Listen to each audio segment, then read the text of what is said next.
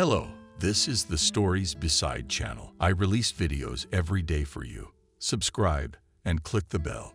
A young mother sold herself dearly for the sake of her son, agreeing to the chief's unusual proposal. And after a while, the employees were dying of envy.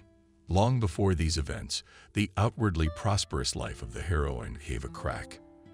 Adriana was very happy. It had happened. She had just become the wife of the man she loved. The two of them with Michael came out of the registry office after the registration of marriage. Registration was ordinary, without witnesses, veils, and Mendelssohn's March. Solemn wedding ceremony Adriana did not want, as she did not like wedding hype. And there were no more friends. All her friends married Photius, and in white wedding dresses came to the registry office in a cortege of several decorated cars. Adriana had even been a witness at 2 such weddings in her early youth and had grown very tired of the noise of the clamor.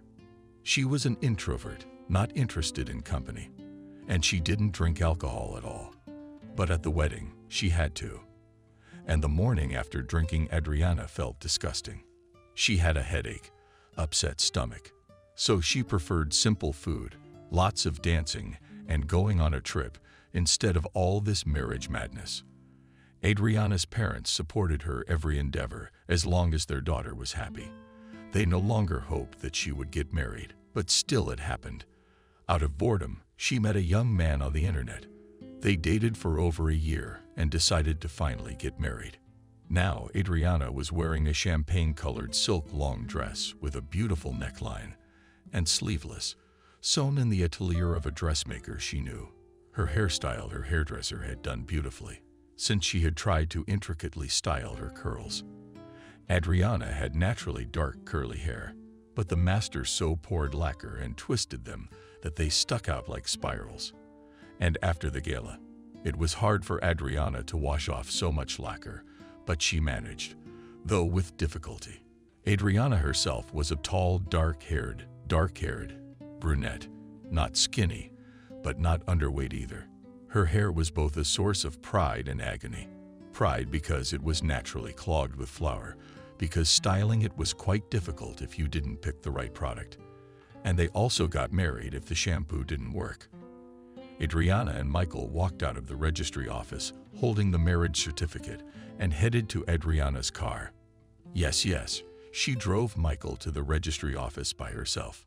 In an old red Ford Halo. Adriana was convinced that an independent woman herself makes her own destiny, and there is no need to wait for someone or something that favors you to help you help yourself. With this motto she, in general, and lived. Not far from the registry office, there was a photo studio where the newlyweds decided to look in and leave a memory of the significant day of their lives. A young girl photographer made them pose differently, and in the end they got 10 good shots, with which Adriana and Michael were satisfied. After the photo shoot, the tired newlyweds went to a cafe where they had booked a table in advance. The waiter brought champagne and they started celebrating for us. Michael raised his glass and, smiling, looked at Adriana. To us, Adriana was happy. She would be married. And finally, her colleagues at work would stop judging about her and match her with different bachelors. Let's go to Europe on our honeymoon. Remember I sent you the mega tour? Yes, very interesting tour program. Vienna, Paris, Prague, Dresden, Karlovy Vary. He'll tell you so much, but won't it be hard? The bus says there's no overnight travel. Somewhere in Europe overnight, and then from there we go to Prague. 1 night in a hotel in Paris, and the rest in Prague. Well, let's go to this company tomorrow. I want to see the tour program in detail and talk about the price. Okay, then we will take the money and pay for the tour at once, answered Adriana. I bought a great camera. I'll take it with me. We should get some great pictures. Something to look back on later, said Michael. I'm already looking forward to this trip. It's going to be great. The next day, Adriana and Michael went to the travel agency to book the trip. The manager showed them all the hotels they would be staying in and answered all their questions. Can you tell me, while traveling by bus, when will there be stops, sanitary stops? Every 3 o'clock at gas stations you can buy something and go to the toilet. That's great. They have paved toilets in Europe, don't they? Yes, except in France there are free public toilets. There will be a lunch stop in Poland. Thank you. We were getting worried about the long wait.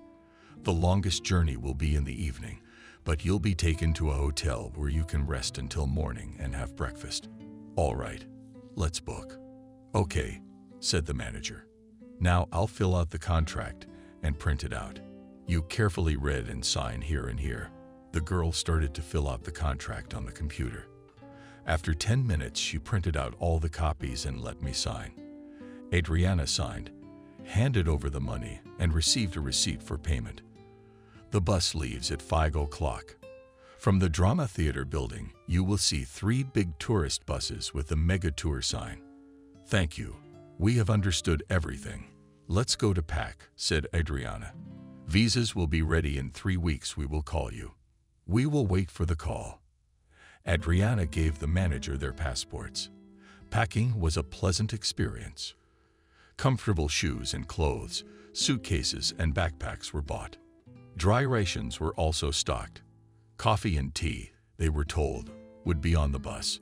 On the morning of the day of departure, a cab brought them to the Drama Theater. There they saw 3 large buses with green-blue stripes. Tourists with children and belongings were already crowding near the buses. All the cars had open luggage compartments, and the drivers were placing passengers' suitcases and bags there. The leader of their group was marking everyone who had arrived on their list. Adriana and Michael also approached her to have her check them in. Adriana was worried that they were gone and would have to go home with their belongings. That would be a shame. Are you Adriana? Yes. Your number 2 bus, seats 20 and 21. They're just about to put your luggage on the bus. You can go ahead and take your seats. Bring water and a snack and mugs in the cabin. In 300 hours, there'll be a stop. We'll have tea, coffee. Thank you. We'll get on the bus. Adriana took Michael's hand. Alex's guide will be on the bus with you. She should be arriving now, and I'll take the other bus. And Michael handed the suitcases to the bus driver under the sign too. They took backpacks and inflatable neck pillows with them in the cabin, so they could sleep relatively comfortably. One by one, the buses were filled with passengers. The luggage compartments were closed, and the convoy set off. Most of the way passed by big cities, often through woods and across fields. The first stop was at a gas station, almost near the border. All the passengers got off the buses to stretch their legs, go to the toilet, wash their hands, and buy something to eat in the cafe. Michael and Adriana got off too. The parking lot was about half an hour. Having done their business, they decided to take a walk. Near the gas station there was a flower bed, in the center of which there was a jug, and flowers as if poured out of its wide neck. It looked very beautiful. Adriana photographed it as a memento of the trip. Michael didn't take any pictures of anything, just walked around and stretched his legs. The next stop was at the border with Poland. Their buses were first checked by border guards. They collected everyone's passports and returned them after some time with a stamp with the date of departure. Customs officers followed. They made everyone get out of the bus, went inside, and examined something. Having found nothing, and having checked the documents of the group leader, the bus was let through. The cars went to the western border of Poland, where there was a transit hotel. It was already dark, and the passengers one by one fell asleep. Michael and Adriana got ready to sleep. They fell asleep quickly enough. The road was smooth. The engine was quiet, and in an hour everyone was asleep. We arrived at the hotel around 12 o'clock. Everyone was tired and sleepy. We checked in at the reception and dragged our suitcases to the room. The room was quite spacious but cool. Adriana was grateful to sleep in a bed where she could stretch her legs out, which she did with pleasure. Michael took a long shower, and when he came out, Adriana was already asleep. In the morning, all the campers went out for breakfast, which consisted of scrambled croissants, toast, sausages, and coffee. We had 45 minutes for breakfast, and the bus had to move on. The last suitcases were loaded into the luggage compartment. The driver closed it, got behind the wheel, and the bus pulled onto the road. The next part of the journey was coming up. Prague. It was 4 o'clock. All the tourists were excited about the magnificent views. The bus dropped them off at the Royal Gate. Here they were met by a local tour guide, Betty. She had lived in Prague for 25 years and had been driving tours for the last few years. She gathered the whole group and led them into Prague Castle through the gate down a powerful alleyway. Street musicians sat on the sides, each playing something. People were throwing coins into cases and hats. The group walked down and stopped. What they saw shocked them. It was St. Vitus Cathedral, a tall, majestic gray stone cathedral in the Gothic style. All the tourists took out their cameras and started taking pictures of the cathedral. Michael also took a few pictures from different angles. Adriana was delighted, but that was just the beginning of the tour. They followed Betty around for a long time. They each had an audio guide where they could clearly hear what she was telling them. Betty had a flag in her hand that she held up when she stopped. It was easy to find the group by it. It fell a little behind while taking pictures. We walked through Old Square, walked across Charles Bridge, and saw the Gunpowder Tower. My legs were buzzing, but I didn't want to stop. Then the whole group was taken to a transit hotel and told to reconvene at 400. Everyone was down by 4, got on the bus, and drove again to Prague. Alex told them how to use the subway, what station to get off at. She said that the pass is valid for a certain time, and if you don't get there before that time, you can be fined. Took all the tourists to a money changer with a normal exchange rate, where they changed dollars into Czech crowns. Tourists were taught how to identify a road or cafe by the cost of a mug of beer or cup of coffee. Here it was called gentlemen's. Adriana took Michael by the hand and dragged him down a small street to look for a suitable gospoda for dinner, not one of the houses. In the alleyway they saw steps, going down and a sign by which we realized it was the Gentleman's Cafe. Went downstairs and got into a hall with a wooden floor, wooden tables and chairs. The ceiling was dome-shaped and high. A chandelier made up of beams and lamps hung overhead. Michael chose the Vapurny and icons on the menu, along with the famous Czech beer Kozel. When the waiter brought them a huge roasted pork leg, which was fixed in a special device and stood on a tray on which there was a knife and a rosette with sauce, Michael took the knife and cut a chunk of meat from the leg. It was more tender than Isham, and there was something primal about cutting meat off a pig's leg. Smelling of the fire and the cave, they enjoyed the meal and fellowship. Michael, this is delicious. It's a knee-high boar. Adriana rolled his eyes in enjoyment. Yes, I really liked it too. We'll have another one tomorrow. Michael drank beer. The beers here are great. I liked the beer too. I liked all the food. And Prague. And we've only seen a little bit of it. There's another tour tomorrow. Betty said we won't walk so much. We'll drive. When are we going to Carlsbad? The day after tomorrow, Adriana answered. Then Vienna, then Dresden. Wow, so we'll visit several countries. Yes, in Poland, Czech Republic, Austria, Germany, and France, answered the young wife. How exciting.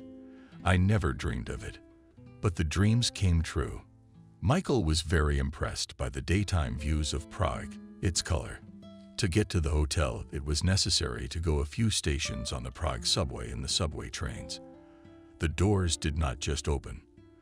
At the stations, you had to push a button that was right there on the door. The carriages were very bright, and there were free seats. Adriana immediately sat down on one of them to relieve some of the pressure on her legs. Our stop, Adriana. Michael touched her arm. Come on, I'm so sleepy. What time do we get up tomorrow? 7. Tomorrow we leave for Karlovy Vary at 7:30. They went to the supermarket and bought some ham, cheese, and juice. They continued their meal in the room. There was a small refrigerator in the hallway where they could put the food. What we didn't eat, we put away there. Both of them were in a happy and playful mood. Adriana embraced Michael, began to kiss him, and they merged in a burst of passion on the bed in a transit hotel room somewhere on the outskirts of Prague. They both woke up only when the alarm clock rang. They jumped up quickly. "Let's hurry up and start breakfast. I'll just brush my teeth and make up my mind." Adriana pulled on her jeans. She was wearing a semi-transparent blouse and jacket, jean scoop. "I've already brushed.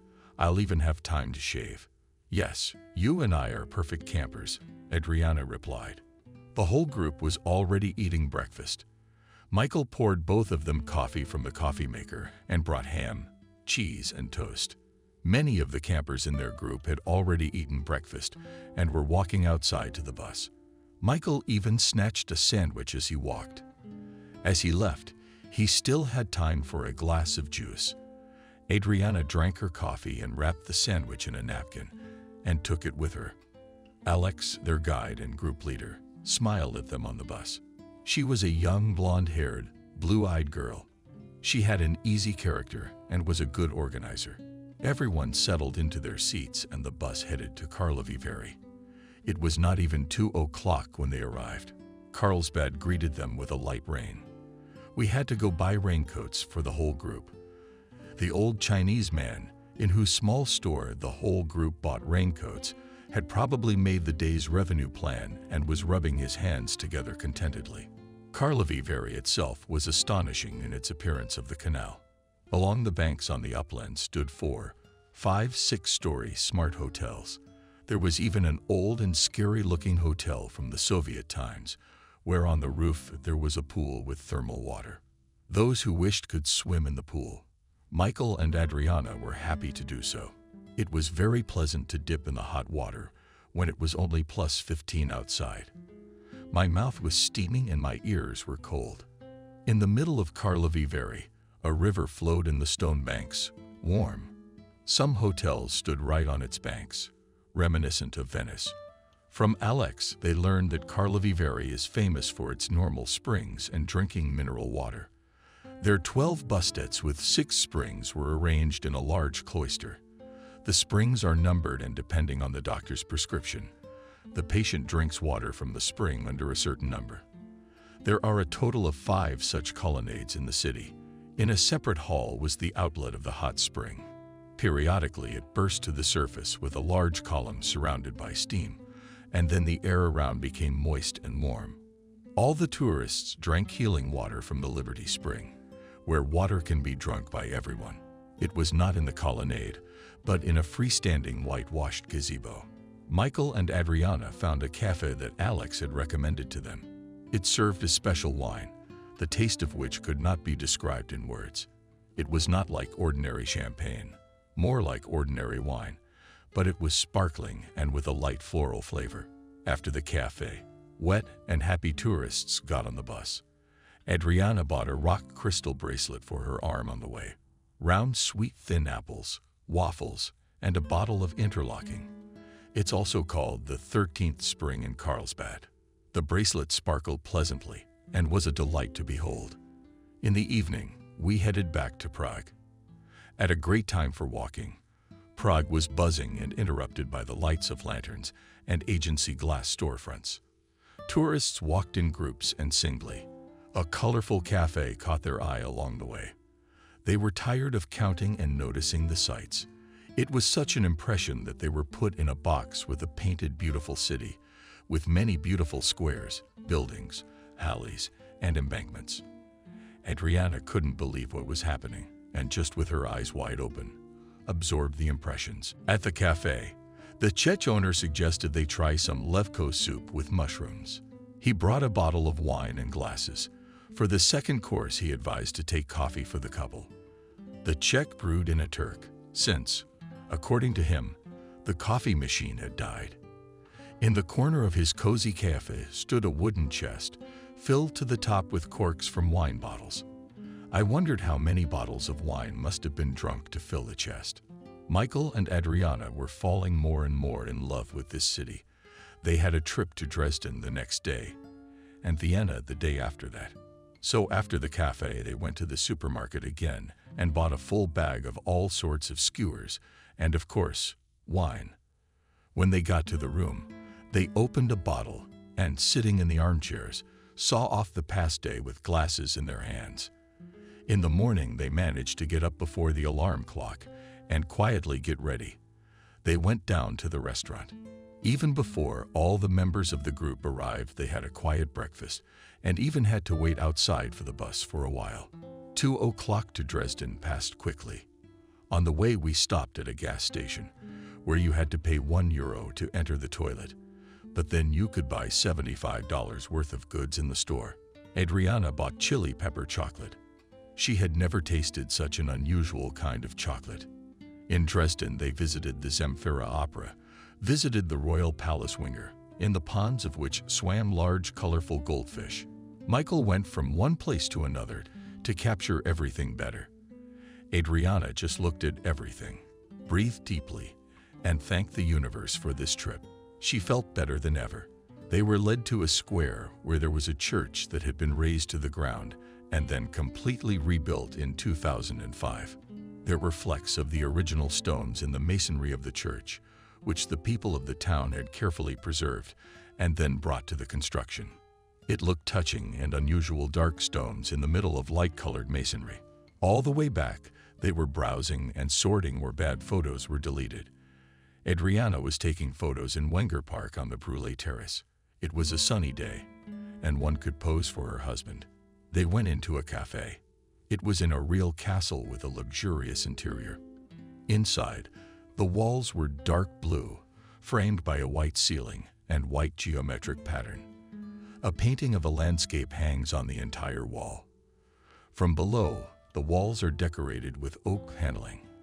On the ceiling, crystal chandeliers hung in a row. All the furniture in the cafe was wooden. There were various incredible cakes on display, and Renee wanted to try them all. But the budget was tight. So she and Michael agreed to get different cakes and let each other try them. The cakes were brought to them with a cup of latte coffee each. It was interesting to sit and look at the interior, the different paintings and molding on the walls and ceiling. Adriana took a piece of cake with such a creamy layer and orange jelly, and Michael took a cherry chocolate one. They tasted each other's desserts. They were incredibly delicious, with a nice combination of sweet and sour. And there was plenty of both, and I wanted to eat more and more. But good things, as they say, a little bit at a time. Adriana thought that saying was unfair. There should be plenty of good things and a little of the bad. That would be much better for everyone. Nevertheless, the day was coming to an end, and it was time to return to Prague.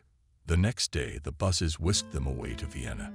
Along the way, they drove through Germany, marveling at the neat buildings and manicured lawns with councillors. And when the road went through Bavaria, they didn't have time to oohing and awing. It seemed that from behind the trees would pop out elves or fairies. So fairy-like was the scenery. They were driving along a mountain road, and neat red roofs of houses could be seen below. The forest around them was very beautiful and mysterious. Michael, look, there is a village or a small town in the distance. I see all the roofs are red, and there's a forest all around. And they have a river running in the distance. It's a very beautiful place. Vienna was met with rain and gloomy skies. St. Stephen's Cathedral stood out with its Gothic arrows in the center of the old part of town. We won't get a picture today. Do you think it's so gloomy? There's no light to match. I'm taking pictures as I go. We can't leave without pictures. We're going to Viborg. There's a butterfly museum there. Maybe there's good lighting there. We arrived at the winter residence of the Austrian Habsburgs. Holbrook, it was a large castle with various sculptures and a large park. It takes up a whole neighborhood in the center of Vienna, said Alex, who loved the complex. There are up to 30 individual sites to see. I don't know if we have time for all of them. Let's at least see most of it. See, we'll try to keep up. Michael's got his camera at the ready. Michael, we've already filled 2 memory cards with photos, but we still don't have enough, Adriana said. They passed through the famous Swiss gate, This was the name of a beautiful red and gray arch with a royal coat of arms on top and golden inscriptions in Latin. In Viborg, there is the National Austrian Library. There is also a museum of Sisi, so-called Elizabeth, the Bulgarian wife of Emperor Franz Joseph I. Her life was full of tragic events, and it is worth a separate story. However, you can easily find it all on the internet. Separate apartments were provided for each member of the imperial family. Today, some of these rooms are closed. They are used as offices of statesmen, and some of them have been turned into museums. They walked through several rooms, including the audience hall where Emperor Franz Joseph received visitors. The walls and furniture in the room were red with gold, the doors white with gold. The interior of the room was decorated in the Rococo style. Very light, graceful, moderate, but at the same time rich, emphasizes the officiousness of the meetings and the graciousness of the Emperor Alex. Fun, and yet detailed about each room in the palace. Aren't you tired yet? Tired. The tourists howled in unison. Then let's get out slowly. Further, there are insignificant rooms with similar interior. Downstairs, the Butterfly Museum awaits us. There's a separate entrance fee. They went down a marble staircase. Take my camera and I'll walk around here. Michael handed Adriana his camera and sat down on a bench near the palace. Adriana went inside the Butterfly Museum. It was very hot and humid inside. The lens was instantly wanting. I had to listen to it with a special cloth.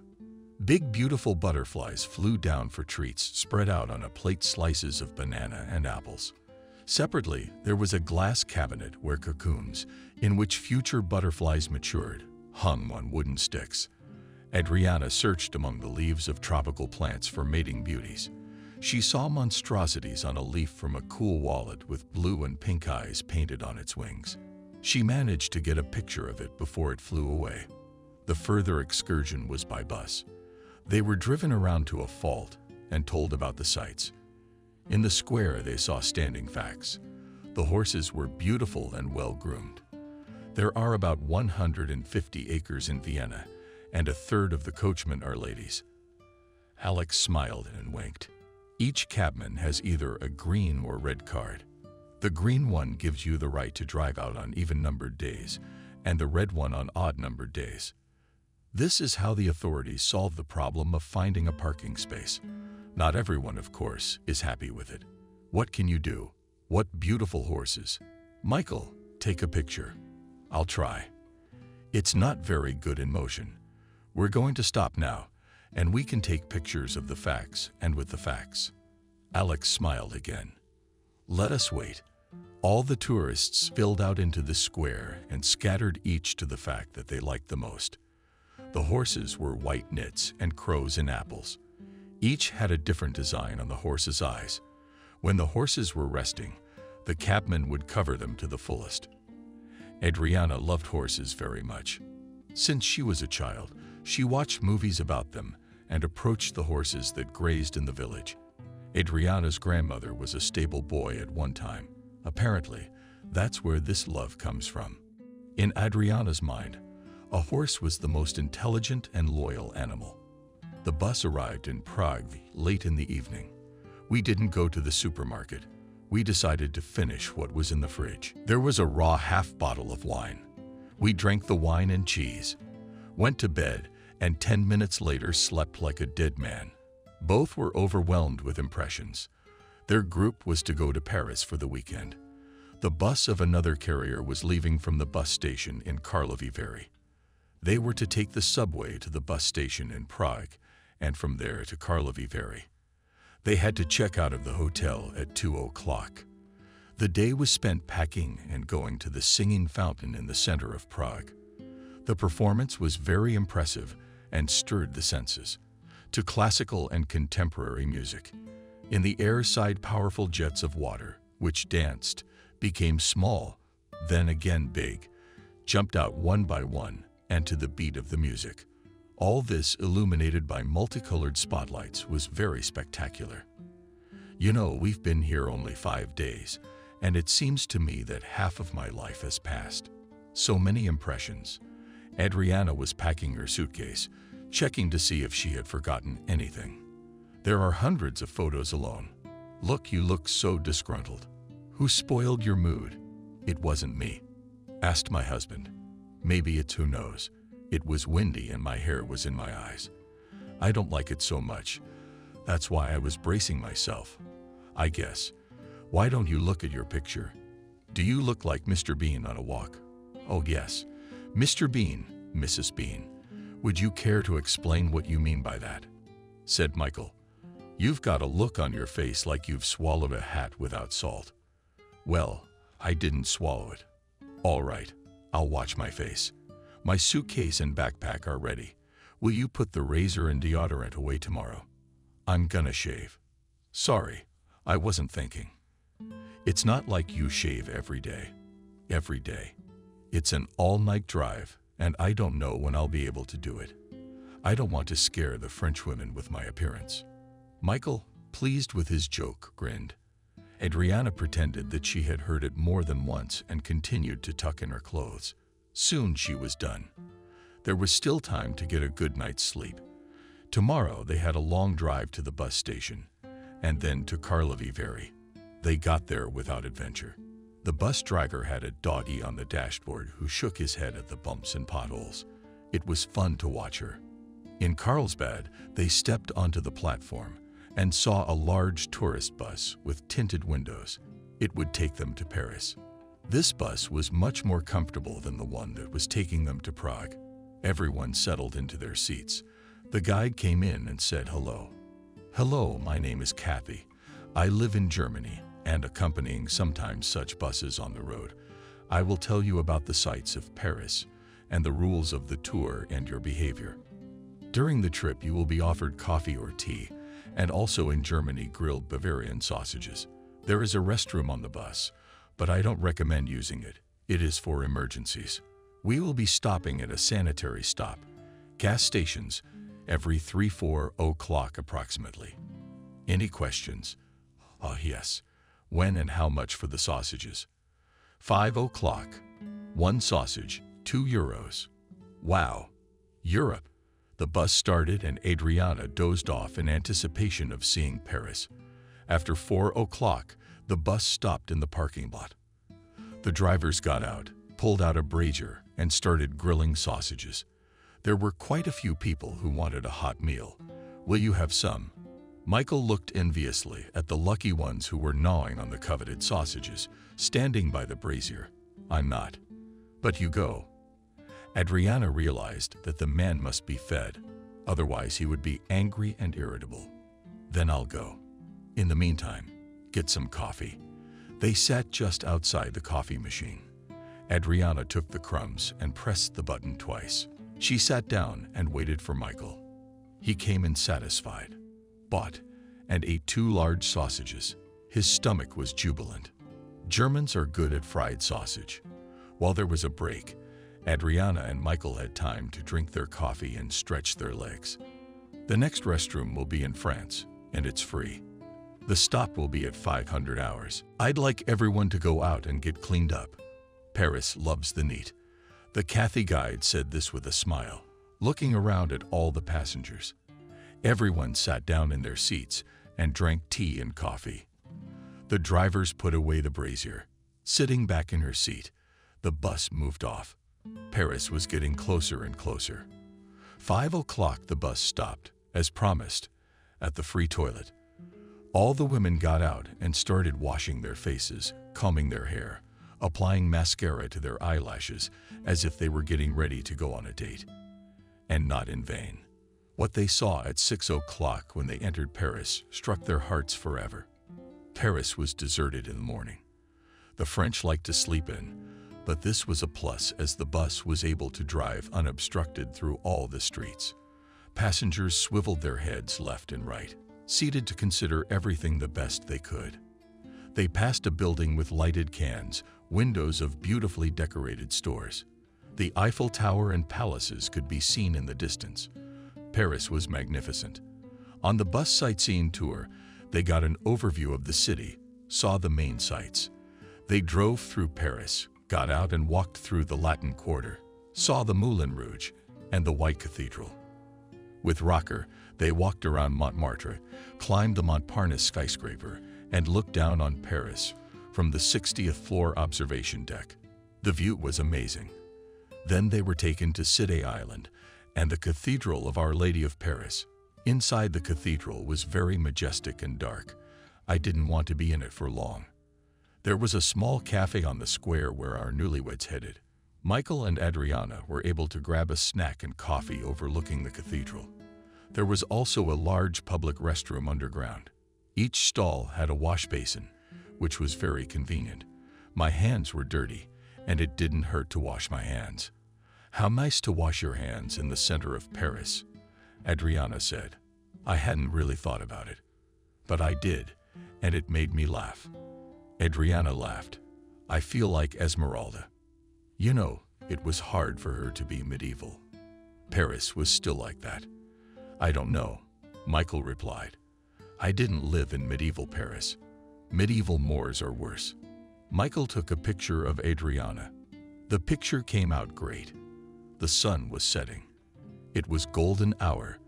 This photo they later printed out and put in a frame. Then they were promised to be dropped off near the Home for the Handicapped for a walking tour of the Home for the Handicapped. The central attraction was the tomb of Emperor Napoleon. The tombstone was made of red-brown marble and close to the body. The tomb was made of Karelian porphyrio. It was specially installed below the floor level so that anyone who wants to read the inscriptions would bow their head, saluting the late emperor. The House of Invalids is one of the hallmarks of Paris. Here, even today, live pensioners and veterans who have devoted themselves to the service of the motherland. Our next destination is the Rodin Museum. Follow me, don't be defensive. The group followed the guide.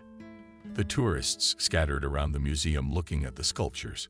Creations made of bronze and marble were displayed in various halls of sculptures of different sizes, from small fragments to entire compositions.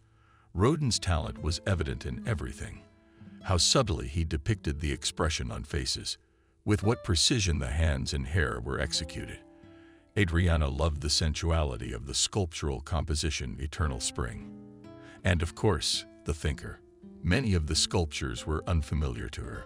Some caused a storm of feelings, some embarrassment, and some pain. All in all, there was a lot of impressions. Michael scrutinized and photographed Rodin's works.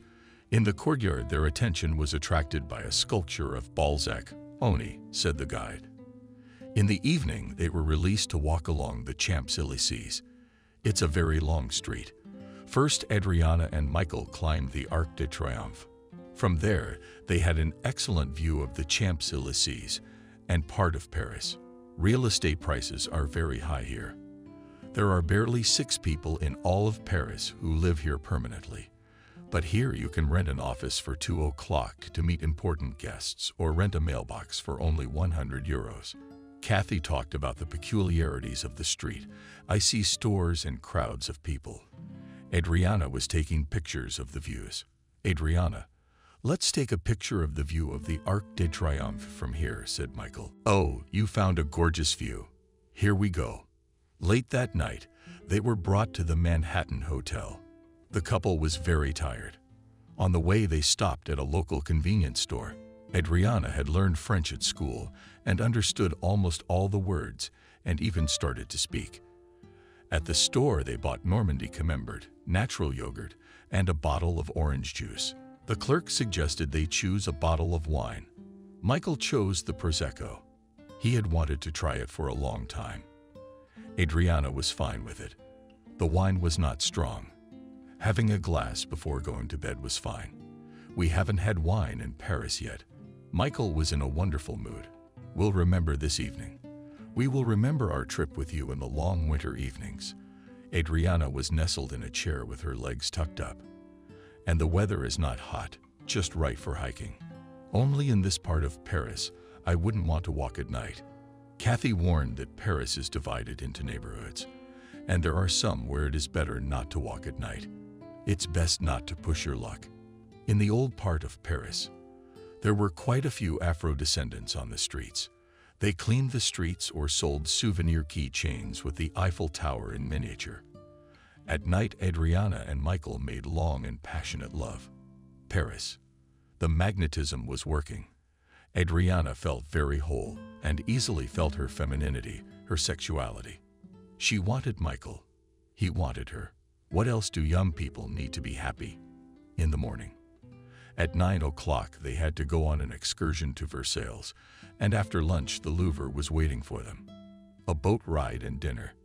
They woke up without an alarm clock at 7 o'clock and began to take their time getting ready. They had to find the cafe where they were to have breakfast. It was on another floor, but which one did they forget? They had to look in the cheat sheet, thoughtfully made by Kathy. Aha, 8th floor. Adriana went first. Michael refused to go, citing a stomach ache. Adriana didn't wait for him and found the cafe herself. She got herself an omelette, croissants, coffee. Paris was visible from the window. The sky was in a milky haze. There was no sun.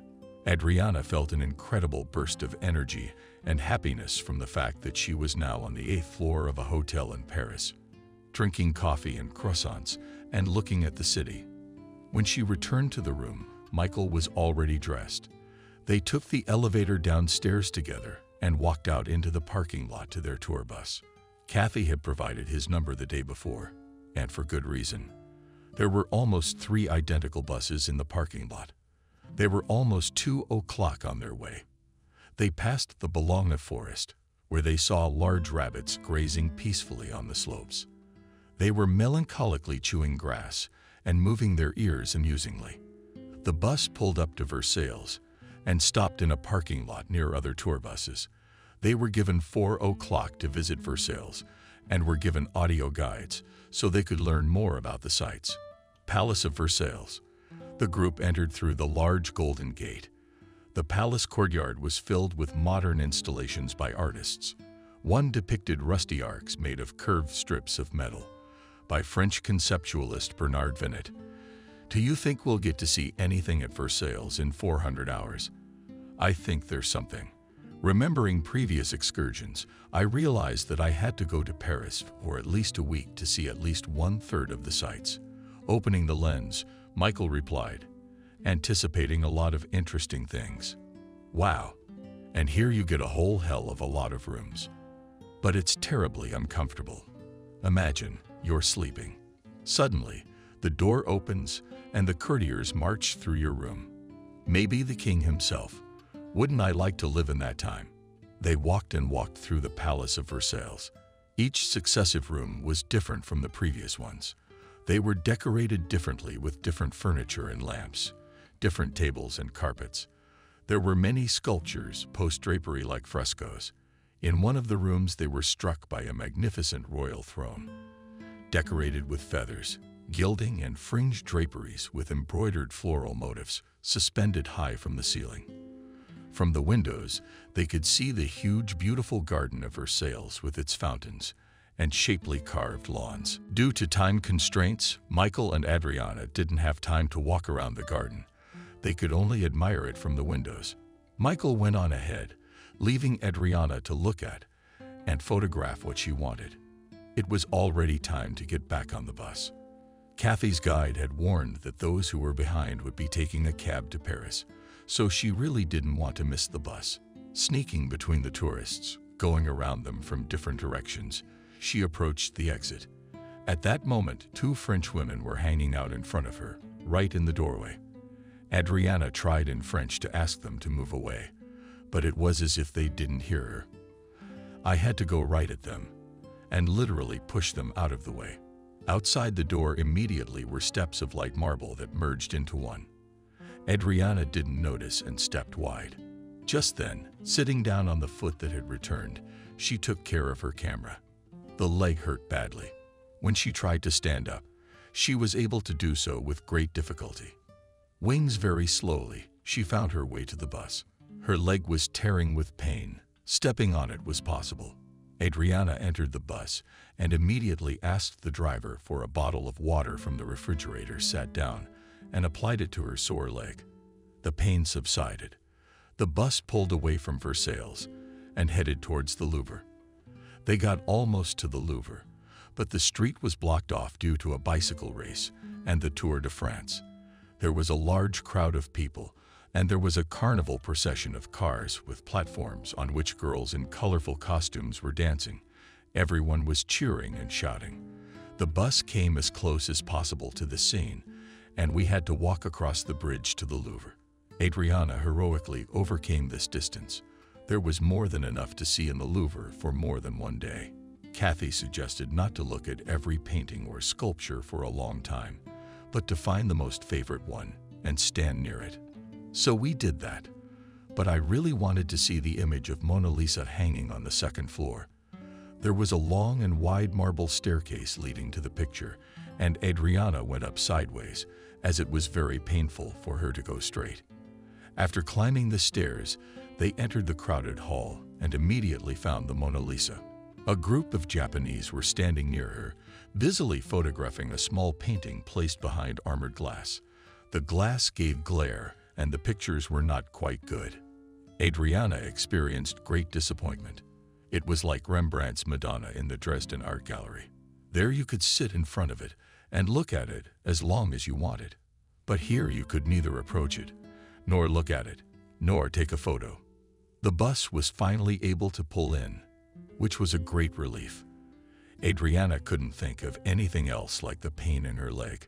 With great difficulty stopping, she walked down from the second floor and reached the exit.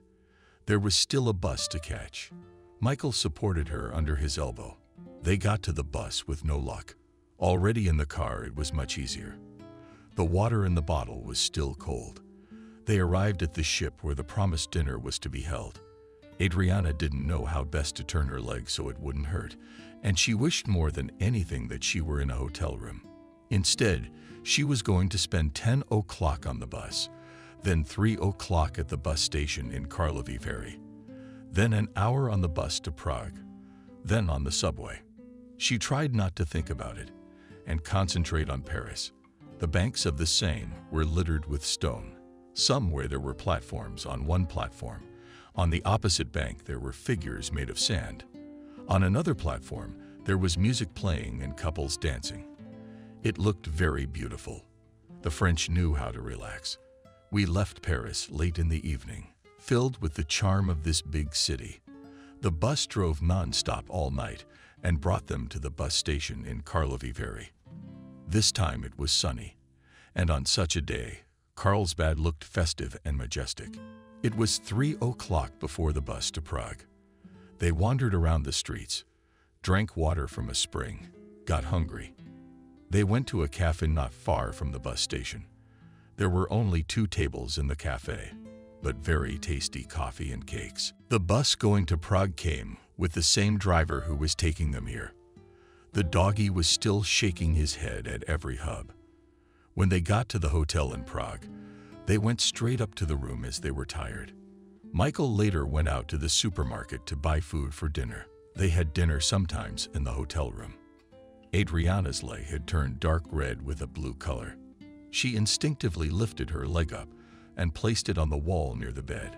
"That's the kind of leg you have. We have to contact the insurance company and go to the hospital." Michael came in from the store and was horrified. "How badly does it hurt?" "It hurts and aching and swollen," Adriana answered her. The next day, the young woman called from reception to the phone number on her insurance policy. She was directed to a huge hospital complex on the outskirts of Prague. She had to take a cab. At the wheel was a young woman with a fashionable asymmetrical haircut. She drove them to the gate and wished them well. After struggling to get up to the second floor, they found themselves in a hospital corridor. They were called to see a doctor. The doctor examined the leg and referred Adriana for x-rays. The x-ray machine was in the next room. The pictures were immediately downloaded into the computer. After the x-ray, we had to wait for the doctor to come out and invited her to come in. There was no fracture, but there was a severe dislocation, sprained ligaments. In the office, at the doctor's request, the nurse put a special pain-relieving bandage ointment on Adriana's leg with an elastic bandage. The tube was given to Adriana to take with her. Here it was also suggested to buy crutches. The doctor adjusted the crutches to Adriana's height. He prescribed cold on the leg, to keep on top of bandages and to lubricate with ointment. They bought the ointment at a neighborhood pharmacy. Walking was much easier. From the hospital, too, they had to take a cab. When they arrived at the hotel, Adriana immediately lay down on the bed and put her legs up. It was easier for her that way, and her foot didn't drain as much. The shoes were comfortable with adjustable buckles, so there was no difficulty. According to the tour program, the group had several excursions to do in Prague. "How am I going to do the tours on crutches?" Adriana lamented. "If it hurts too much, we won't go anywhere."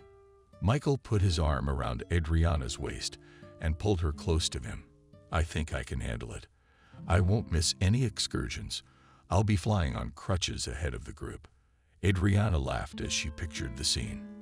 In the morning, they woke up before the alarm clock and had no problem getting ready and going out for breakfast. Some of the group had not gone on a tour, but had gone wandering around Prague on their own. It was not the first time they had been here.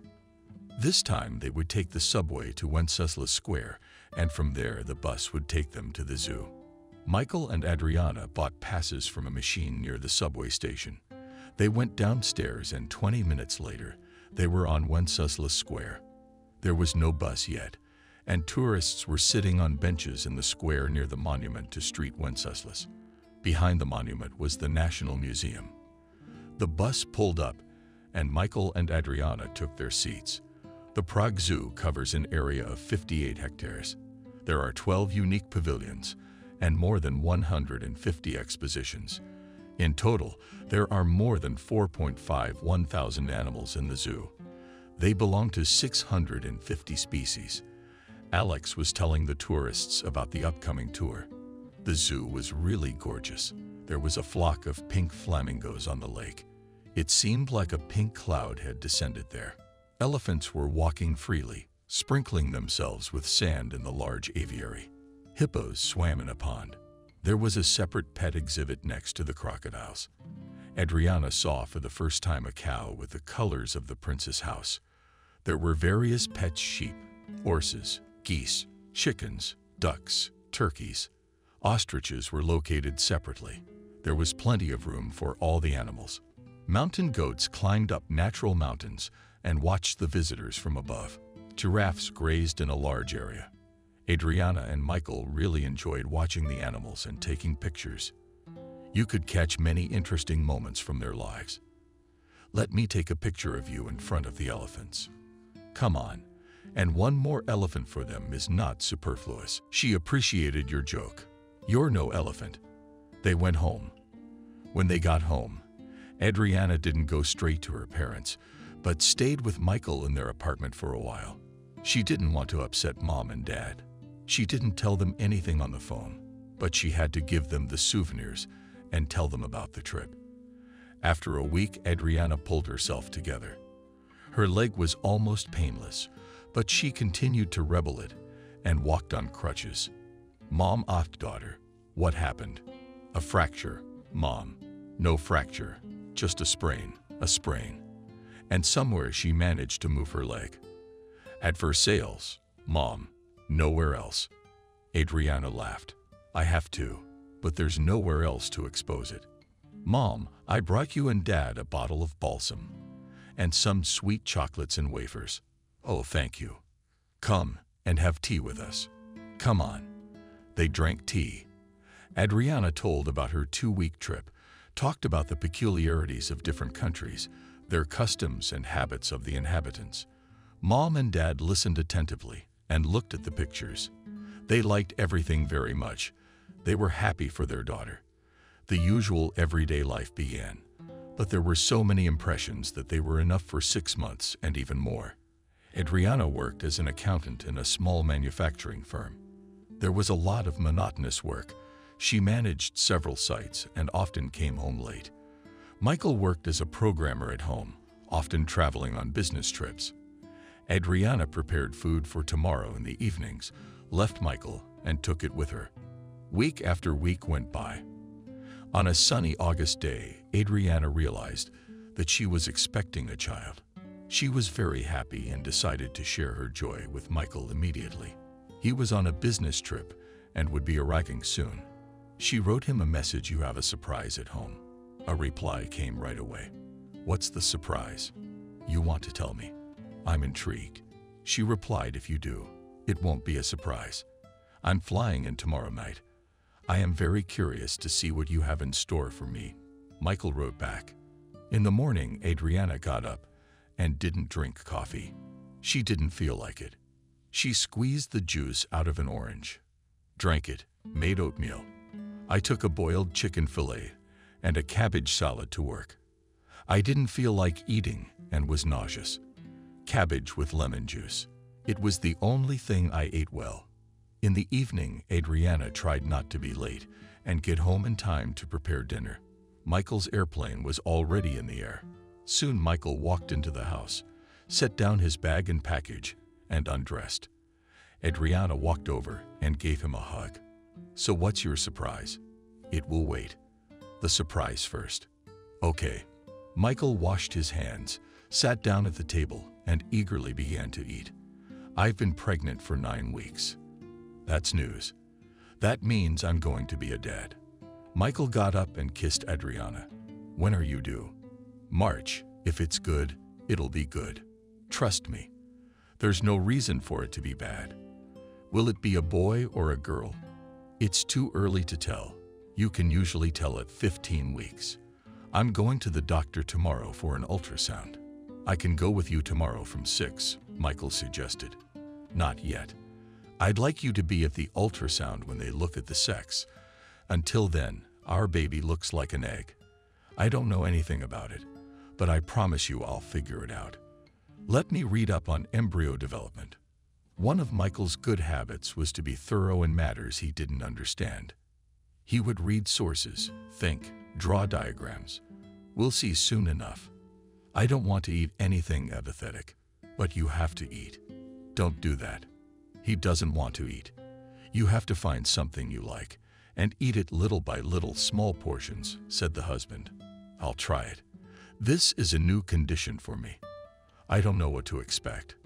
I wonder if it will be a boy or a girl," said Michael. "I'd like a girl, but I'd like a boy too." "All right. Aha, it's a deal. You take it to the hospital and you'll be a real father."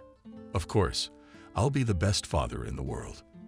They were already lying in bed and discussing the future together with the child, not knowing yet what surprise fate was preparing for them. In January, Adriana went on maternity leave. Her belly was already clearly visible. She bought maternity clothes, special pants with a wide waistband, and a hoodie. On her feet, she had to buy soft suede boots without a lock because her feet were cut off. Adriana went to the doctor for another appointment. "Adriana, do you have a bad urine sample? Any back pain?" "No. You need to see a urologist. He's on the 4th floor. Please come up. Let him see you without waiting in line. I'll write up a referral." "I'll write up a referral." "Okay." Adriana took the elevator to the 4th floor. There were 2 patients sitting at the urologist's door. Adriana felt uncomfortable walking in front of them. But the gynecologist insisted, so she decided to ask to go ahead. But she saw that the woman also had bellies, so she decided to sit and wait her turn. Next, the door to the office fell open, and a nurse looked out. "Come in. What do you have?" "Here, gynecologist sent tests bad." "Show me your tests. It's really not a happy picture. Anything else bothering you?" "Sometimes my back hurts. Will you have to be hospitalized?" "Here's a referral. Go tomorrow. You can't delay. It could affect the baby's health." "I understand. Now I'll take the card to the gynecologist. Have a good day. Call the next patient, please." "I will." Adriana walked out of the office as if she'd been drowned in water. Yes, her lower abdomen tightened and her back ached occasionally, but there were no other symptoms. And then you get a bad test and a hospitalization. She gave her card to the gynecologist, picked up her exchange card, and went home. Michael was home when she got there. "They told me to go to the hospital. Dear Hugo," Something serious. Yes, a bad urine sample. They said it's urgent or it'll hurt the baby. It's necessary. It's necessary. I can handle it. Don't worry. If you need anything, you call me. You'll take a cab tomorrow. No buses. I get it. I'm upset. Adriana wanted to go through the whole pregnancy without hospitals, but it didn't work out. I'm just gonna have to deal with it.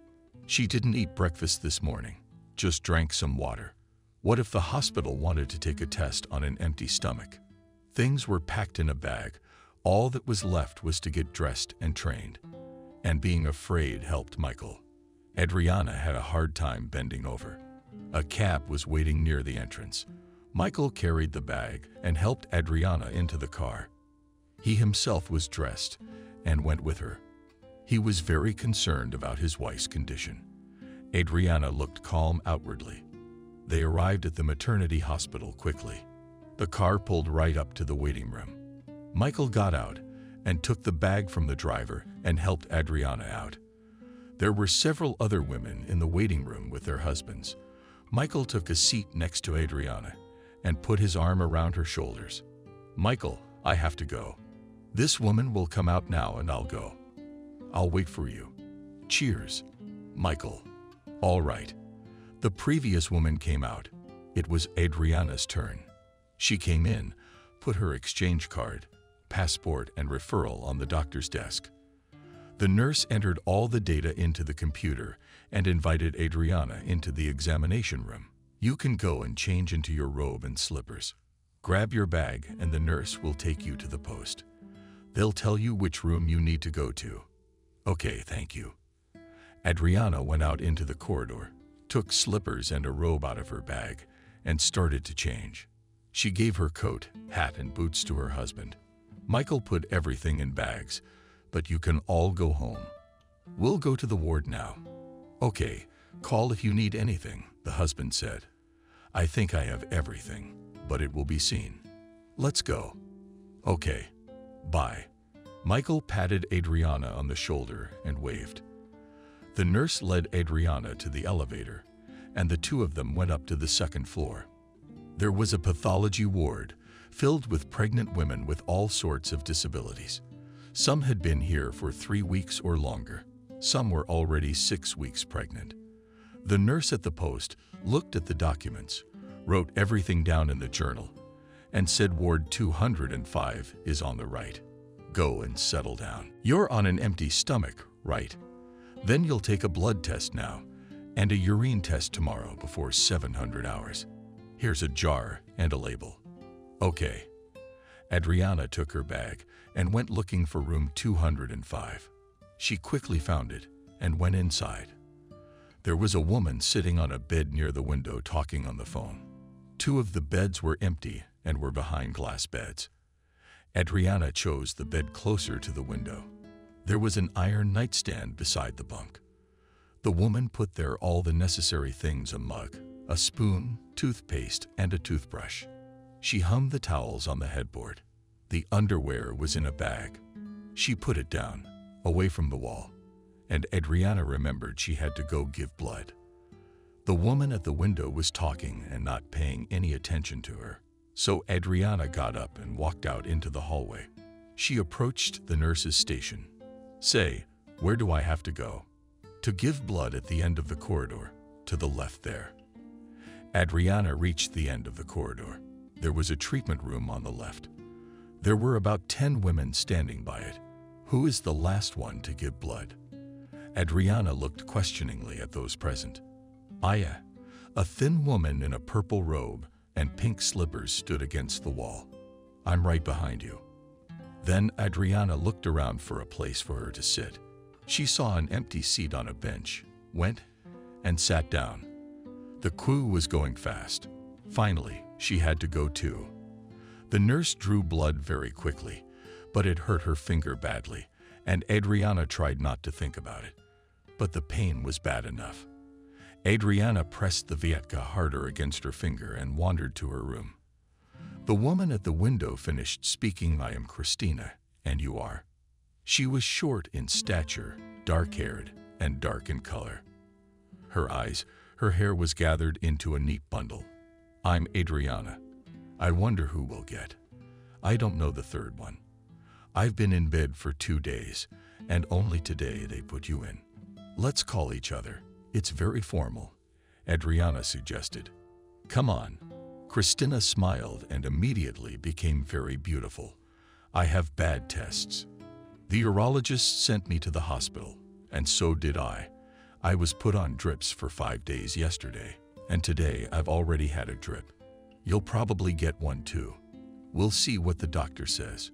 What time do you usually make your rounds here? Adriana asked. It varies. Sometimes 9 o'clock, sometimes later. You're early, you'll be on your rounds. Before she could say that, the door opened and 2 nurses came in. One was an attending physician, the other was the head of the department. Well, girls, tell me how you are doing. The attending physician looked at their charts. Everything was fine. They were dripping IVs. Christina was the first to tell me, but I had just been admitted and had recently taken a blood test. Adriana told her short story. I'll get you a cab. Owl, the nurse, will bring the drip now. You'll have to lie down for about an hour, so go to the bathroom. Okay, how many IVs do you need? At least 5. Then you'll get a urine sample, and we'll see you later. The doctors left and closed the door. I'm dizzy from Phil's cab. I can't get up after the IV, complained Christina Adriana. Wow, I'm gonna get dizzy too. You'll see, it doesn't happen to everyone. A nurse entered the room, carrying a tripod with an IV hanging from it. She told Adriana to lie down and inserted the catheter into her arm and adjusted the speed on it, and off she went. Will you call me when it's done? Okay, I'll get it for you right away, she said to Christina. She went out and came back about 10 minutes later. Christina already had the catheter in her hand with the same IV reading, so the nurse quickly attached the system and walked out. Christina pulled out a thick book and began to read. Can I give you a book? Yes, if I may. I didn't realize I had to get one. What should I read? Here you go. Christina threw the same book on Adriana's bed. And this detective, at least you'll be able to read books. While lying down, Christina smiled at Adriana. That's right. At home, I cannot get to read. It's late. I come home from work while I'm cleaning, cooking, and going to bed. When I went on maternity leave, I thought I would read, so I am always cooking, cleaning, going to the clinic, going to buy things for the baby. I've already bought a whole bag. Adriana was happy, smiling. Who's having a boy? Christina asked. Yes, a boy. The doctor at the ultrasound said he got a good look. That's great. I'm having a girl. I have 2 older sons, but that means there will be a favorite princess. My 2 older brothers are gonna be the protectors. And it's gonna be Daddy's favorite. Someone I know has 2 boys, and a girl was born. He's blowing the dust off her. I want my husband to want a girl, so he'll get one. Christina smiled broadly. Soon a nurse came in and removed the IVs. Both women breathed a sigh of relief. In 15 minutes, the canteen will be open. Let's go and get in line. Is there a line for the canteen? Adriana was surprised. Not everyone can fit. Some are eating, others are waiting. Then, of course, let's go and eat. The first ones. There were already 5 women outside the canteen. Christina and Adriana got in line and waited for the doors to open. Soon the door to the dining room opened, and they got in another line. In front of the window, there was a raskolnik with beef, mashed potatoes, and compote for lunch. Everyone had mugs, and they poured their own compote from the kettle. It was Christina and Adriana's turn.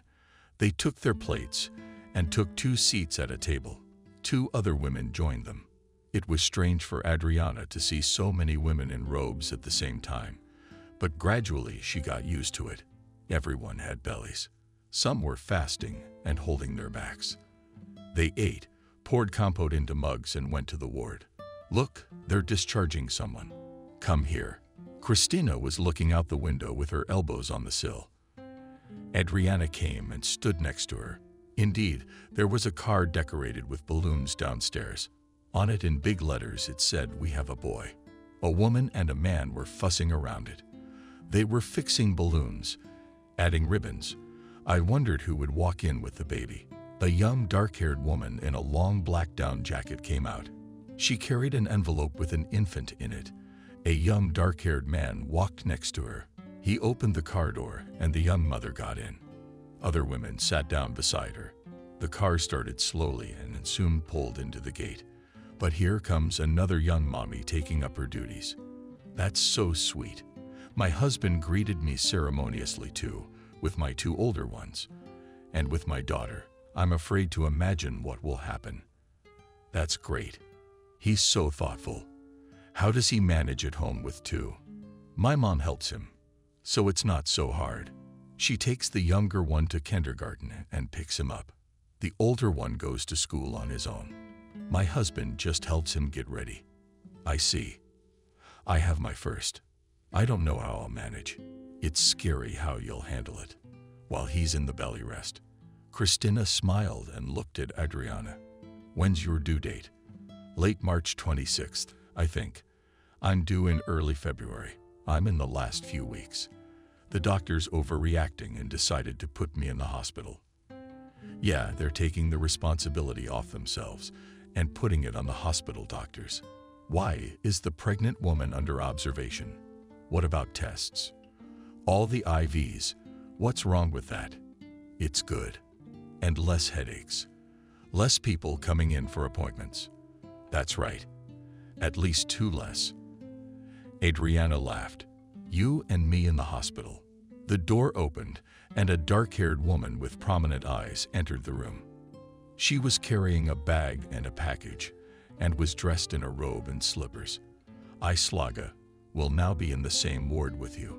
Slaga's belly was not visible, but not all pregnant women do. Maybe it's a small period. And Olga, I'm Adriana. Nice to meet you. I was admitted to the hospital at 12 weeks and I started poisoning. I don't know what will come of it. The doctors will figure it out. We're having dinner soon. Yeah, that's it. Out of the blue. I went to a doctor's appointment and she sent me straight to the hospital. A nurse came in and gave Clara a referral for blood and handed out urine collection jars. Girls, please collect urine by 6 o'clock tomorrow. Remember what I said about hygiene? We do. Clara put things in the nightstand. Her hair was long and straight, gathered in a ponytail.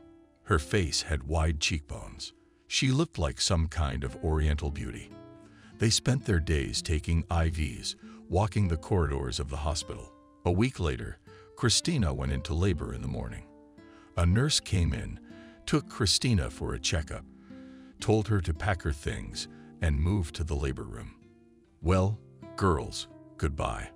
Olechka, have a nice labor. Thank you, darlings. I'll write as soon as I can. But we'll be waiting. Christina left and Adriana was left alone with Clara.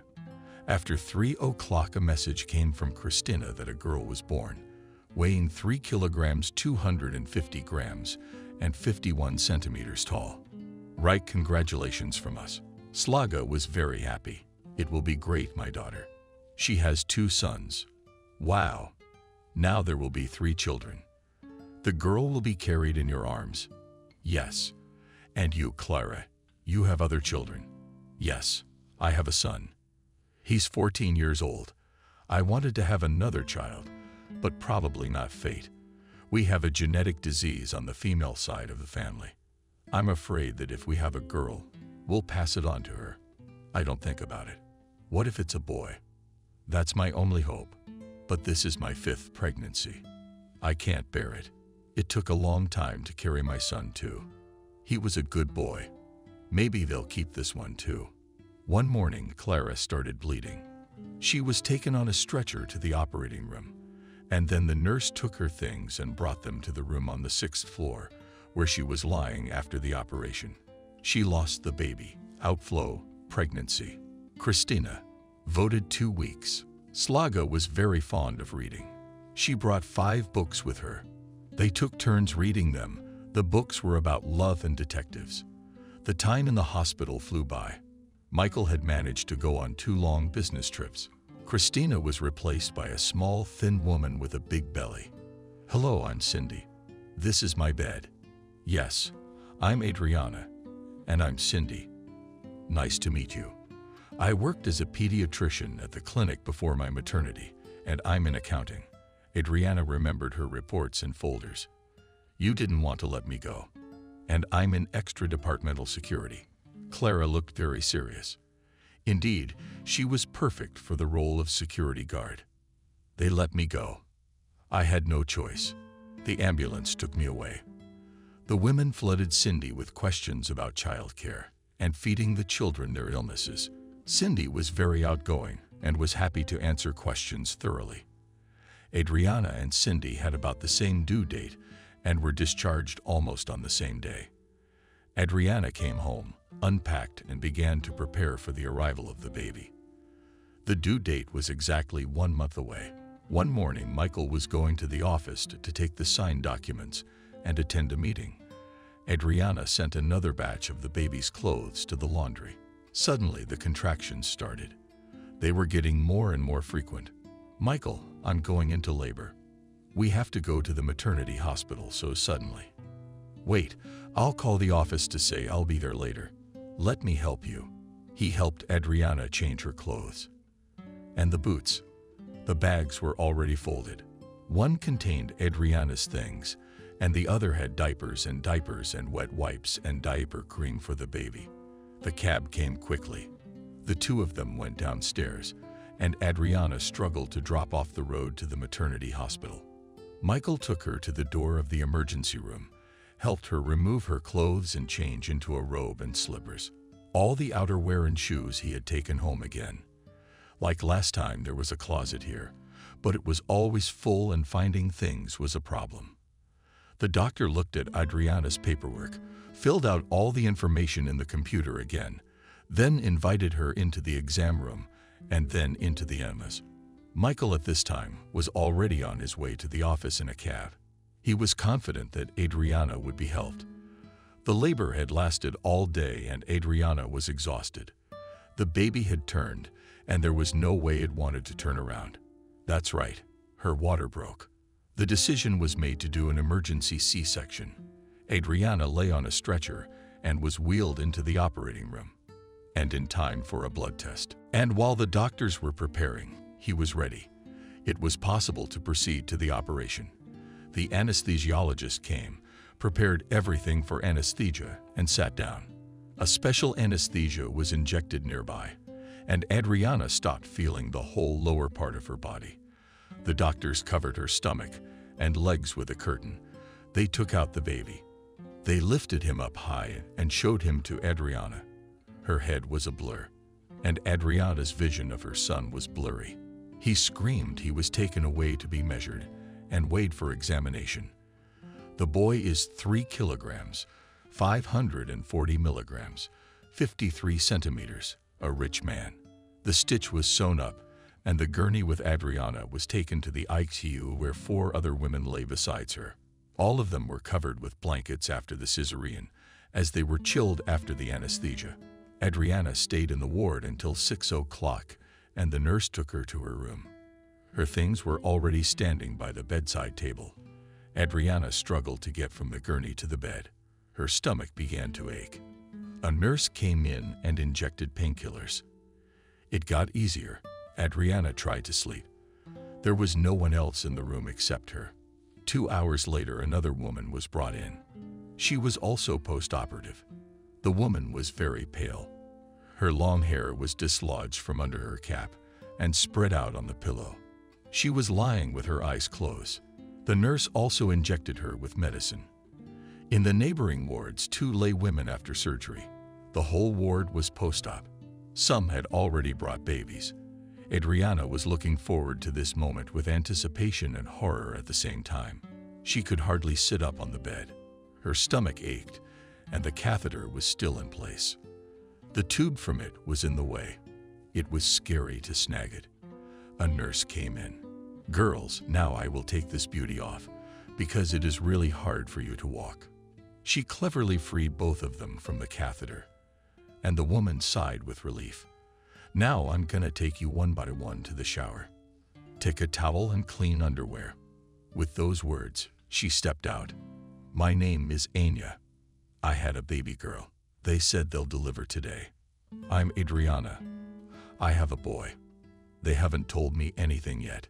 Maybe they'll deliver today too, but we'll wait. The doctor came for rounds. Then came the nanny, the ceiling. Anya, your baby is under the lamp and will be brought in tonight. Adriana, your baby is in intensive care. He has a heart condition. Don't worry, you'll be able to see him every day from 1 o'clock to 2 o'clock. Until then, put him in a bottle and carry the baby's milk. You got it? Oh my God, what is this? Adriana cried. She was both scared and bitter that her baby was so small, had not had time to see anything, and was already sick. Adriana, everything will be all right. You'll see. We have excellent pediatric cardiologists. They do surgeries of any complexity. They'll do the same for your baby. And he'll live happily ever after with his mommy and daddy. Yeah, I guess it's best to hope and believe in the best outcome. I can't let the baby suffer. Adriana wiped her tears and wrote Michael a message. My son was born, but he has a heart condition. They're keeping him in the NICU.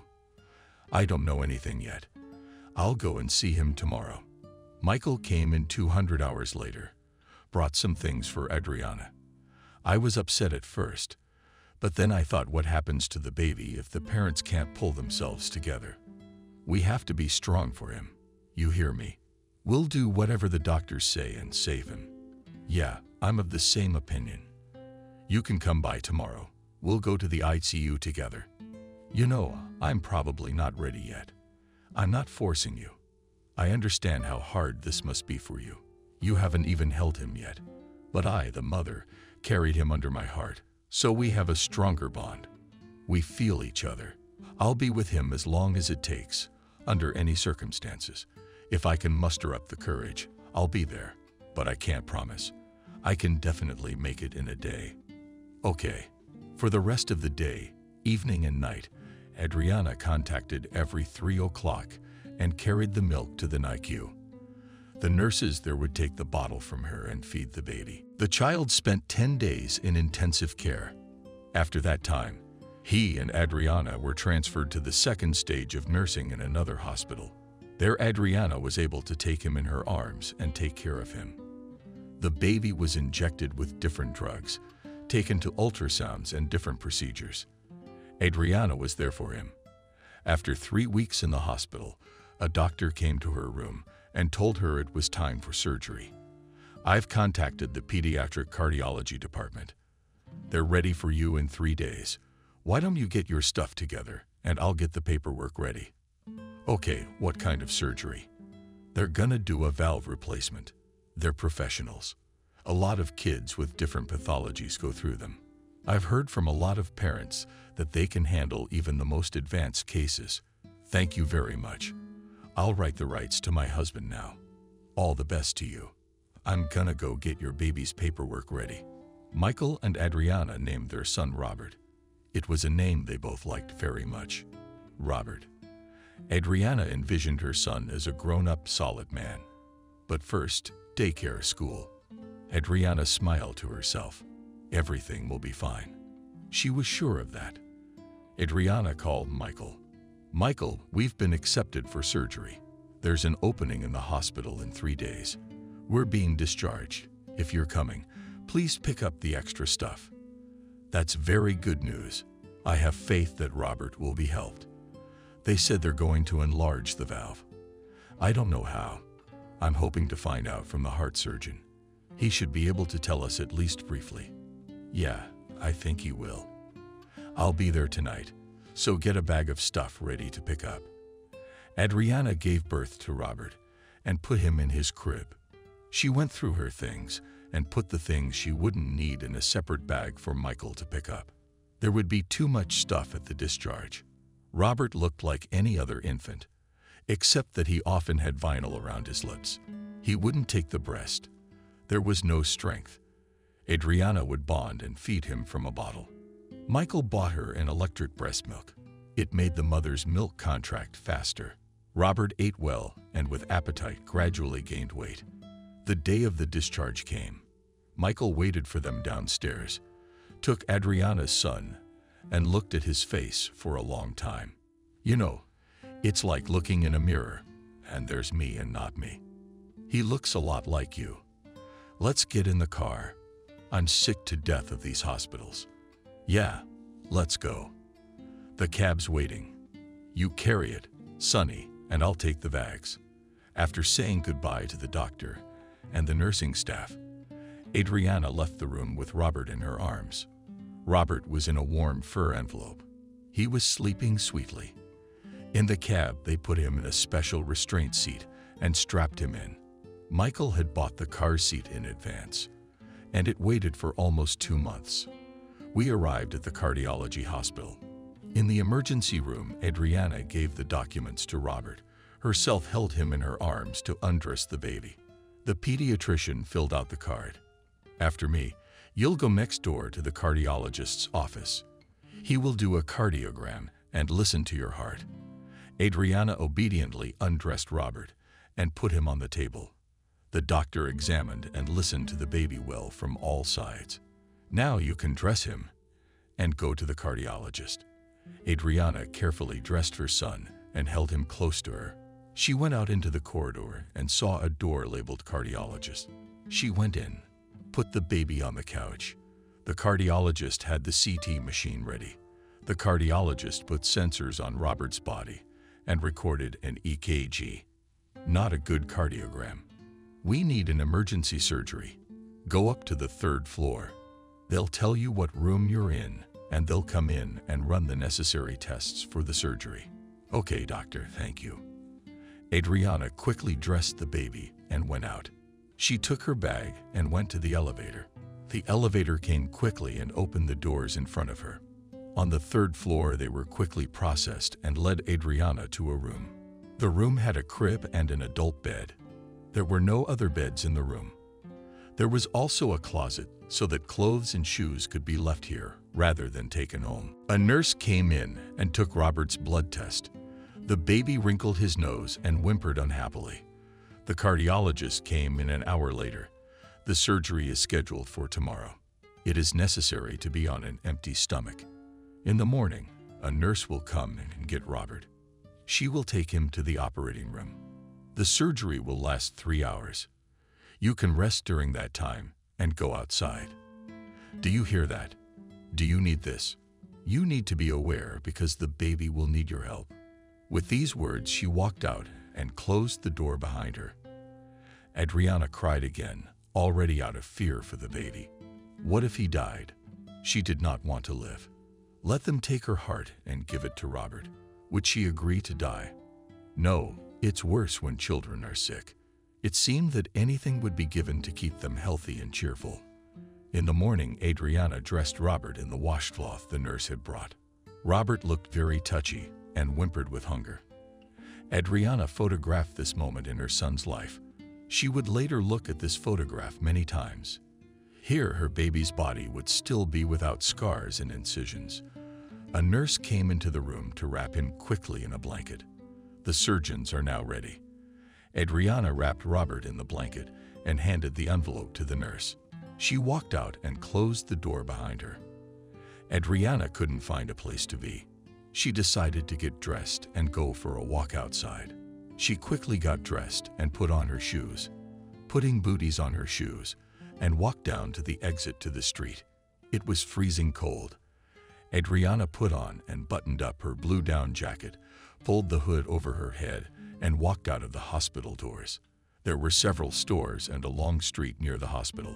Adriana simply walked forward, not paying attention to anything. The brisk walking calmed her down. She walked and walked at a brisk pace. Suddenly, her gaze was caught by the window of a children's store. There were some cute toys on display. She opened the door and found herself inside a large room. There were racks of toys everywhere. Adriana picked up different things until she stopped on a rustling and shiny lion. It was sewn from fabrics of different textures, and the paw had rings with different spikes to develop fine motor skills. She put the lion in the basket.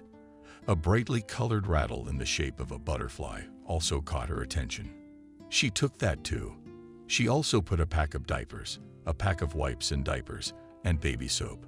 Satisfied with her purchases, Adriana left the store. It was snowing. She admired the falling snowflakes.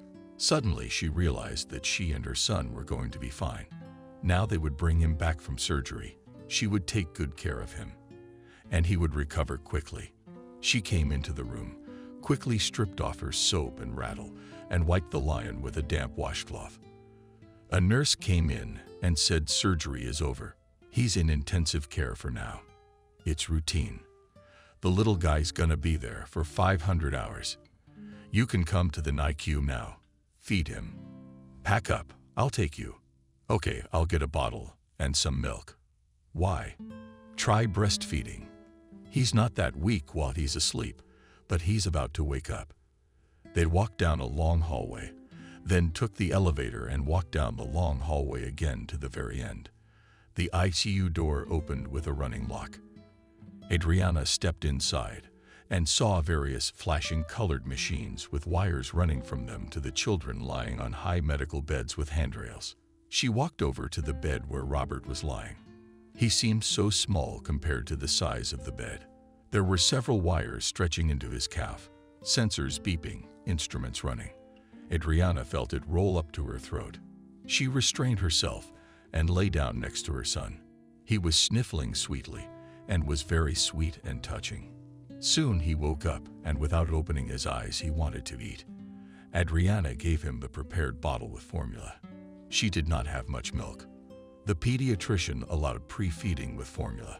It was not very convenient in the NICU, but Adriana managed. Robert was full and fell asleep again. Adriana really wanted to protect him. She didn't notice that she had fallen asleep. The nurse touched Adriana's shoulder. Get up. You can carry him to his room. The cardiologist will be here soon for a checkup. Adriana got up and wrapped Robert in the blankets, held him close to her, and felt a rush of tenderness and sadness at the same time. Tears were pouring from her eyes. They came into the room. Adriana put Robert in the blanket, right in the crib. She sat down next to him and rested her head on the side of the bed. She stared at her son, unable to look away. The cardiologist came in. The surgery was a success, he said. It's healing now. You will spend another 2 to 3 weeks in the hospital, depending on how it goes. You should pay attention to things like fever, refusal to eat, bluing of the lips. In these cases, call a nurse immediately. Do you understand? I got it. It was the same old routine. Robert was taken for procedures and exams, and fed and dressed before bedtime. Adriana would take Robert in her arms and walk him back and forth down the long hallway. That way she felt better, and Robert was not as bored. On the walls in the hallway were many children's drawings and illustrations of fairy tales. Adriana would stop and show them to her son, and he would look at them curiously. After 3 weeks, they were discharged home. They were told to take care of the infection and not to give him a lot of exercise. Michael loved his son very much, carried him in his arms, took him for rides on the big car, and pampered him. Robert laughed heartily. 3 years passed, and it was time for Adriana to go to work. She could have stayed on, but she was desperately short of money. Medicines for Robert were very expensive. At work, Adriana was welcomed with pleasure, and there was still a lot of work to do. Adriana quickly got in shape after giving birth and went to the gym and swimming pool. Michael was babysitting his son at this time. He realized that Michael needed to reboot, and physical activity is the best way to do it. Robert was growing up and would soon require a new surgery. Unfortunately, the pediatric surgeon who operated on them was away in another country for training. He was the only one who could perform this level of surgery. Adriana sat at the appointment with the cardiologist and grimaced. Look for a clinic that will operate on you. Understand, you don't have much time without this surgery. Robert's condition may suddenly worsen, And then even lethal outcome is not excluded. I've seen many cases like this. Unfortunately, there's nothing we can do yet. Surgeons of this caliber are worth their weight in gold, unfortunately. The cardiologist smiled wryly and continued filling out the paperwork. Adriana and Michael turned over a ton of information and found a clinic in Israel. They emailed them Robert's paperwork. 3 days later, they heard back from the clinic that they were ready to take them and that the cost of the surgery would be $50,000. They sat stunned. They didn't have that kind of money. Even if they sold their apartment, it still wouldn't be enough. They could only get half the amount, take out a loan. But there's a way out, isn't there? I'll go to the chief.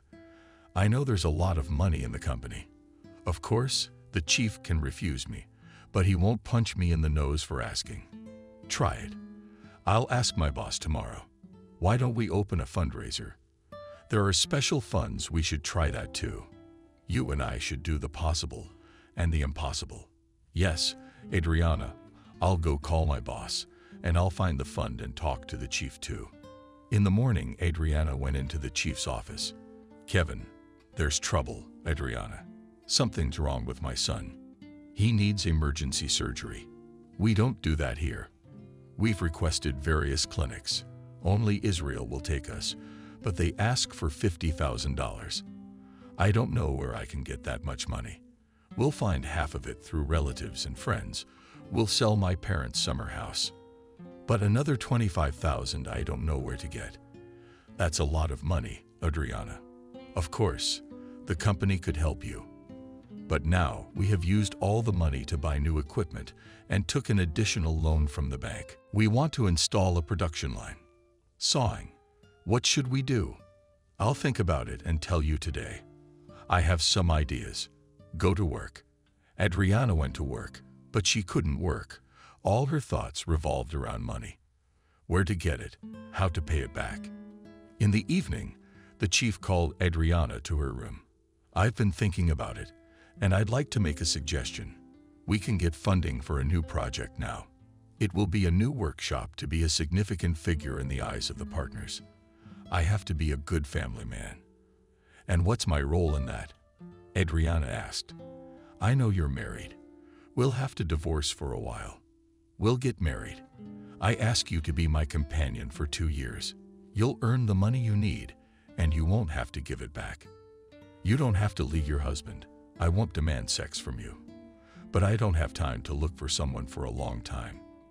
And you're a smart and savvy woman. And you have a child, which is a plus. All you will need to do is to appear with me at events, do photo shoots, travel with me on business trips. I can teach you a lot of things. You give me an image, and I'll give you money. It's a very unexpected offer. I'll have to discuss it with my husband. Of course, I won't force you to do anything. Just don't discuss it too long. We'll need your help soon. The child will be examined by the best doctors.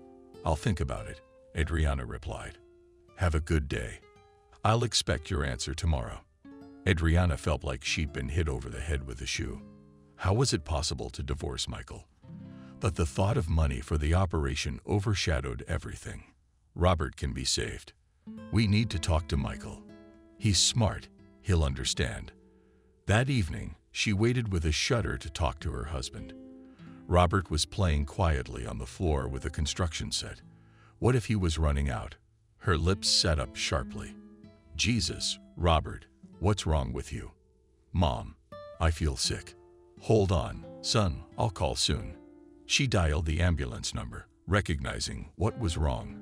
The operator at the ambulance station promised an ambulance would arrive as soon as possible.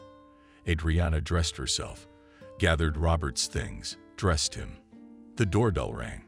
It was the EMTs. They did a quick electrocardiogram. You need to be hospitalized immediately. We're all packed. Yeah, we're ready. Then let's go. Adriana and Robert left the house and got into the ambulance. The ambulance took them to a familiar cardiac hospital. In the waiting room sat their doctor. When he saw Robert, he turned pale. What's wrong? He coughed, and his lips were ringing. The paramedics did an electrocardiogram and said it was bad. I told you, there's hardly any time. I'll call my colleagues and we'll see what we can do. Thank you. Adriana couldn't cry. She was tense, and her head was like a fog. A nurse came and took Robert away. You can go up to the room with him. Just put on shoe covers. Colleagues will be here in a moment. Thank you. They went up to the 4th floor to the pediatric ward. There were doctors waiting for them. One of them took Robert's hand and said, "Do you want to see how your heart works on TV?" "I do." "Let's go then. And your mom will wait for us here. They're off to do an ultrasound on the heart. The valve lumen's getting bigger. It's still closing periodically, but time is running out." "You said an Israeli clinic was taking you." "Yes, they've agreed to take us as soon as possible. We have already collected half of the amount, and we can go halfway. They've agreed to take us at the end of rehab. Do you have where to get the other half?" asked the doctor. "My husband and I are actively pursuing this issue." "Okay, we are in the process of replicating this seizure, but you just have to go to surgery right away." Michael called. "Where are you?" "Robert's taken a turn for the worse," Adriana answered. "We're at the hospital. The doctor said that the operation is necessary soon. The chief promised me a $10,000 loan." "That's good news. Michael, can you come to the hospital? I need to have a serious talk with you." "Yeah, I'll be there in half an hour. I'll call you when I'm in the lobby." "Okay, I'm waiting." Half an hour later, Michael and Adriana were sitting in the lobby. "Michael, I'm going to tell you something. I won't interrupt you. I managed to find some money at my place of business. The chief has agreed to give it to me. But there's one tricky condition." "What's that?" "You have to sleep with him." "That would be too easy." "No, he wants me to pose as his wife and his family. 2 years without a bed. I mean, traveling with him, taking pictures everywhere, attending important events. And in return, he's promised to give me the money I need." And that was it. "No, that's not it. You and I need a divorce. A divorce. I have to be his legal wife. You realize the press will dig, and what they find has to be legal. What about me? We'll remain husband and wife, and after 2 years we'll be living together again." Michael, he's got a good idea. Michael resented getting a ready-made beautiful wife and son. "Michael, Robert needs surgery now, and I will do everything possible to save him." "And you?" "Me too, but not at the same cost." "What price?" "How about you sell your kidney? What's your way out?" "The $10,000 the chief will give you won't be enough for the surgery. I'll go to work with you tomorrow, and we'll talk about it. I am jealous, but at the same time I love Robert very much and would do anything for him." "Good," Adriana replied. "Tomorrow I'll invite the chief to the hospital. They won't let us out. We'll agree on a certain time and you'll come. It's a deal." Now I'm going home. I'm shocked by this news. I need to recover. Make the right decision, please. I'll do my best. Michael left and Adriana waited for Robert after the procedure. He was brought in an hour later and put on an IV. Adriana sat next to him and held his hand. She stroked it, stroking her son's forehead and cheeks. He lay pale. There was a blueness near his lips, but gradually the blush returned.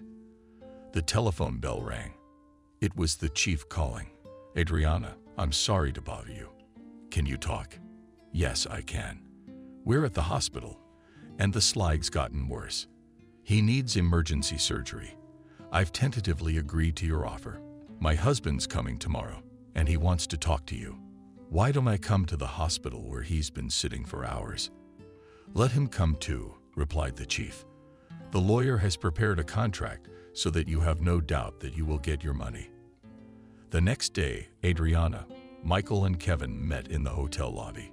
Michael had been thinking all night and had a right decision. "Kevin, I agree to let my wife go to serve you. This was not easy for me to accept. After all, I am her husband, and I love her. After all, I thought, she's going into the army for 2 years. I'll wait for her. I love my son very much, and I'm ready to accept different offers. Here's the contract. The lawyers have it all worked out. Your wife is appointed to the position of my personal assistant with the appropriate salary for a period of 2 years. For the 2 years, she is to literally shadow me. You will see each other at my home. There will be a separate room for you, but it won't be a lot of video conferencing during those 2 years. That's as much as you want. When Robert was discharged, Adriana went to work in her new position. All the employees were dying of envy, and they couldn't understand what the chief found in her. Michael went with Robert to Israel. The operation was successful. The boy was saved. After 2 years of forced separation, the couple was reunited again. The chief got the contract he had long dreamed of. He built 2 new workshops and started a new production facility.